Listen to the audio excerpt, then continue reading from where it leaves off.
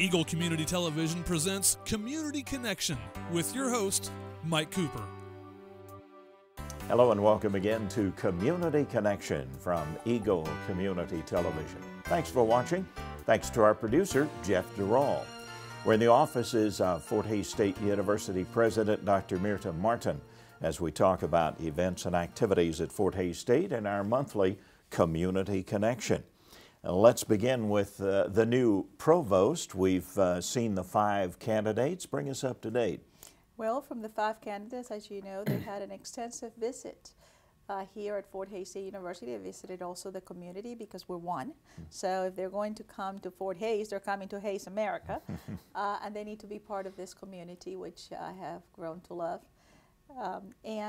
From those 5 candidates, 3 have emerged. The faculty and the staff, under the leadership of an external consultant and a very hardworking search committee, because they put in inordinate number of hours, both faculty and staff, brought these individuals in to meet our community, and 3 have emerged at the very top. The differences in the scores are inconsequential, and I can work with them. So, you know, I'm very pleased with that because the level of intellect and talent that Fort Hays was able to attract is very impressive, and it speaks volumes as to who we are as an institution, a quality institution, an institution with programs of distinction and people of excellence. And that's what attracted many of these people. Now that we have the top 3, I'm going to put them through the ringer again.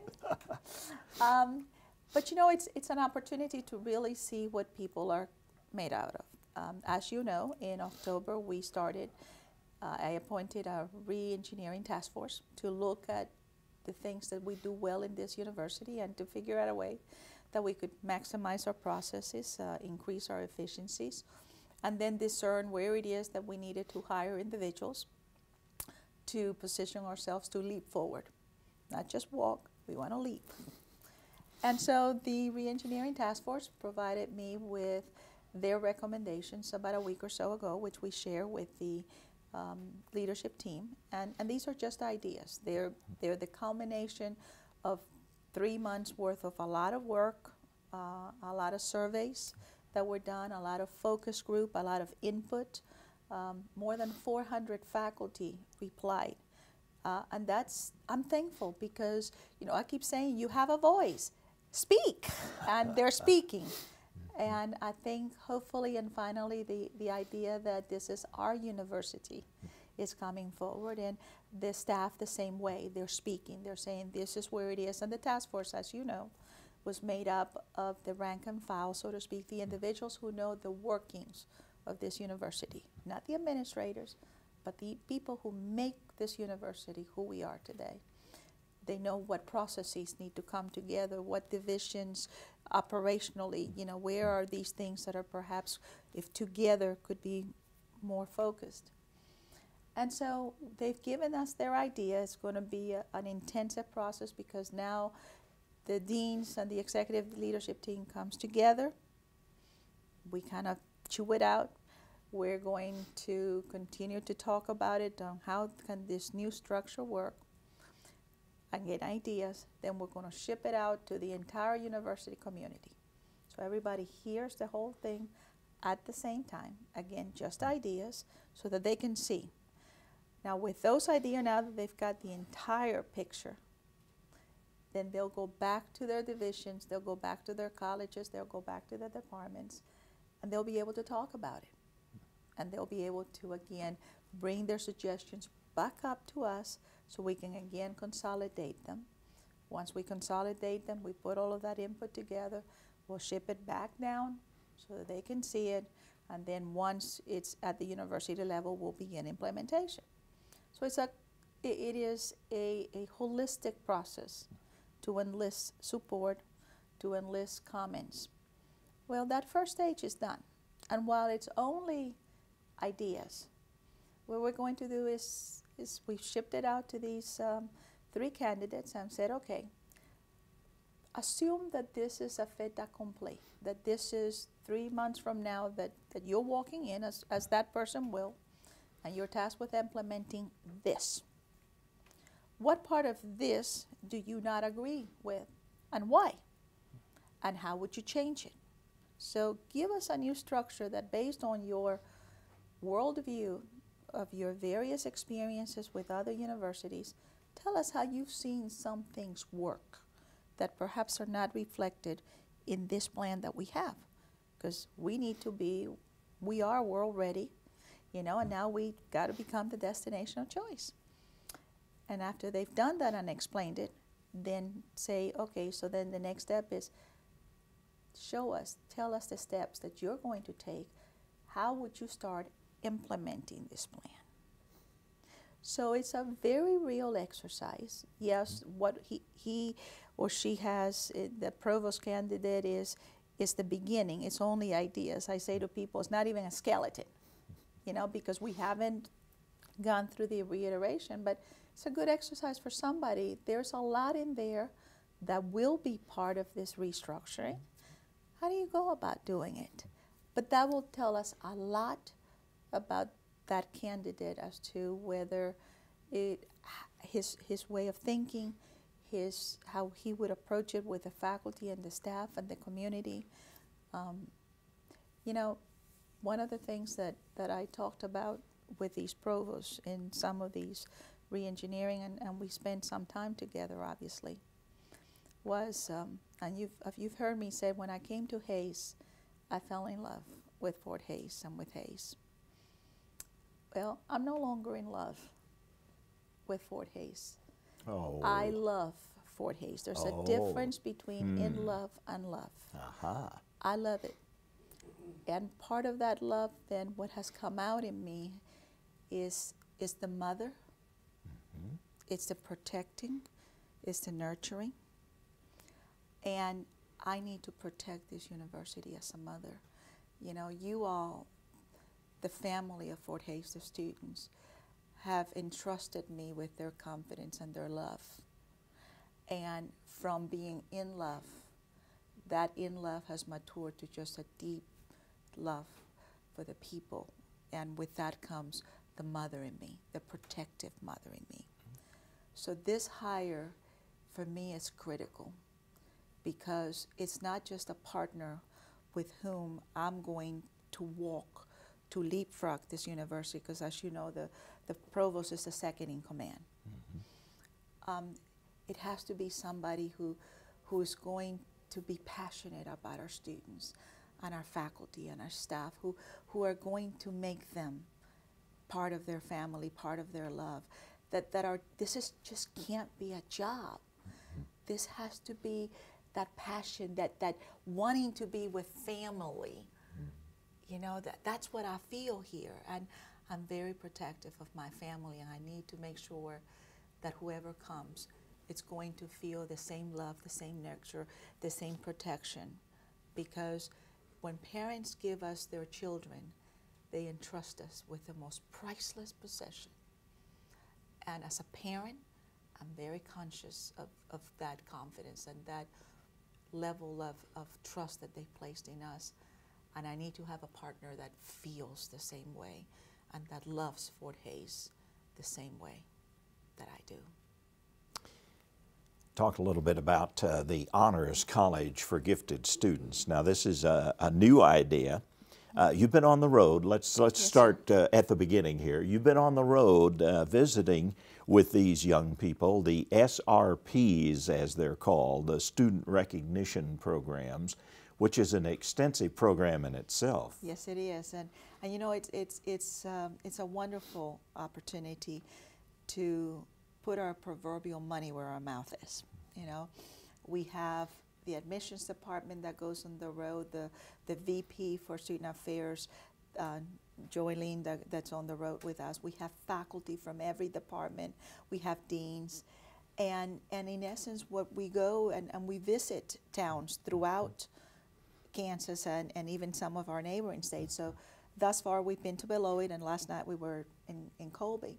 And in essence, and it's wonderful because we invite students and their parents to come and be recognized. These are students, prospective students who may be coming to Fort Hays State University, and we're there to tell them why it is that we believe that they should make Fort Hays their destination of choice. And it really is impressive when you realize that these faculty, these staff, these administrators take an evening in the middle of the week out of the kindness of their heart, because they believe in what we do at Fort Hays State, to go tell our story to individuals who may or may not know us. And so we go to these towns. We've had 60, 70 kids that come in to listen, and their parents, so it is large, and some of them are even larger. I understand that some of the larger cities, we get up to 250 students, plus their parents. And we recognize them individually. Some of them receive scholarships based on their ACT scores, and so we present them with a certificate that's made out to that student, and we have a photo op, and that photo is then sent to the local newspaper so that they recognize that their town students are being recognized by a university. What's really neat about it is that it is not a fruitless exercise. It takes an awful lot of times from our faculty and our staff, which I appreciate, because again, this is above and beyond the call of duty. But you know, over 80% of those students that are on that fence, because of these trips, come to Fort Hays. So we are attracting students from throughout Kansas, and that, at the end of the day, is our primary mission, to educate Kansans. This year, in addition to doing that, of course, we're taking on the road our inaugural Honors College. And it's a unique opportunity for students to be on the ground floor of anything that's brand new. And so we're reaching out to them, and students who have a 30 ACT are able to apply for this Honors College. And there's a myriad of excitement around it, because we'll treat it just like one of our learning communities. The students will stay together so they can work off each other's brain juices. They will have opportunities to do research with faculty, to be part of a community, to have, and actually to form their own curriculum. They'll have special classes that are designed for them, and you know, who knows, maybe out of this inaugural class we'll have our first Rhodes Scholar or our first Fulbright Scholar. Not a bad goal for our new president, I think, maybe. No, that's we're going to reach into those bright minds, and we're going to nurture them as we do every student here. But that was something that we did not have at Fort Hays State. We did not have an honors college, and we have so many bright minds that we need to just go ahead and attract them here. And I'm very, very thankful. Dr. Matt Means, in 3 months, has done a mammoth job, because he has just worked literally 24/7 to create this entity, this idea, to be able to get it on the road. And he's done in 3 months a work of 3 years. And the faculty have come forward to help him, to say, you know, some of these courses should be like this, and this is what we should do in this honors course. So the faculty is really excited. They're coming out in numbers. So this is not an isolated thing that somebody's doing. It has buy-in, there is a need, and there's an awful lot of excitement.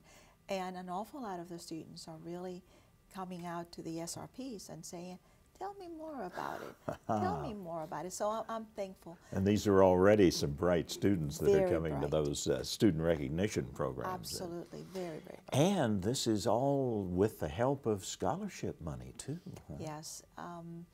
You know, of course, you know that we launched the Power of One campaign, and that was all about scholarships. Internally, though, the university and the foundation the foundation has been very, very generous in being able to go out into the community, solicit the input of donors who themselves have been incredible in support of our students, and then be able to pass that forward. And so what we've done is we've looked at our structure, and an awful lot of the scholarships were one-time money, were come and go, and we feel very strongly, I feel very strongly, the university feels very strongly that, especially for our students, they're very conscious of the debt that they incur. And while we may have the second most affordable tuition in the country, many of our students today are doing what I did 30 years ago. And I aim to change that. They're working not just full-time, not just a 40-hour week. Many of them are working 50 and 60 hours, and they're going to school full-time. And so to make ends meet, you know, if you work at full-time at minimum wage, 40 hours, you're bringing home about $250 a week. And that's what they do. That's what our kids do. And so to me, it's not right to say, here's a carrot, I'm going to give you $500 of a scholarship, and now that I got you, next year I take it away. Yeah. So we need to tighten our belts in some areas of the universities. We need to create our efficiencies. Part of that re-engineering, it's not to build empire. The re-engineering is to give back, to ensure that our students are well taken care of. You know, my hope and my dream is that, and we're looking to obviously begin another campaign, another comprehensive campaign. But my hope and my dream will be that through the generosity of our 68,000 alumni and friends and donors throughout the world, and certainly here in Kansas, whether it's the $1 or the $1 million, that one day we will have sufficient funding to be able to say to a student, if you have a 3.0 GPA in school, we will offset what you're working so that you will only have to pay 50% of what you have to do. So I believe still, though, they need to work because it builds character.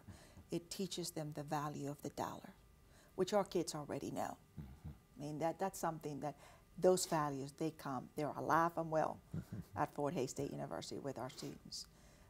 But it's important for them. And so if we can say to those students, you know, you work 40 hours, or you work 20 hours, but you keep a 3.0 GPA. So in essence, I'm paying you for 20 hours to study. We will churn out a product for the industry to be able to do, and their college experience will be that much more holistic. And so we need to shift it.